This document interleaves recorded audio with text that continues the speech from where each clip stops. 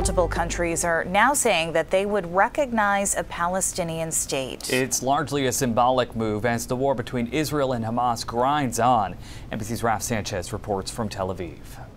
The United Nations says it's been forced to suspend food distribution in southern Gaza because of the intensity of the fighting there. It says its supplies are running low and it is simply too dangerous to distribute food. Meanwhile, in northern Gaza, we're getting an update from the Pentagon about that temporary pier built by the U.S. military.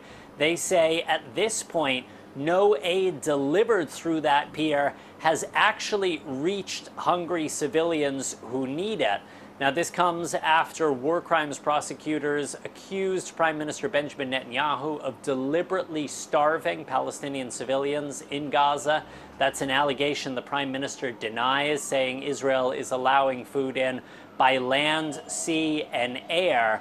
But earlier today, 3 European states, Ireland, Norway, and Spain, announcing that they will recognize an independent state of Palestine. They say that that is the only way to keep the two-state solution alive and the prospect of long-term and enduring peace between Israelis and Palestinians.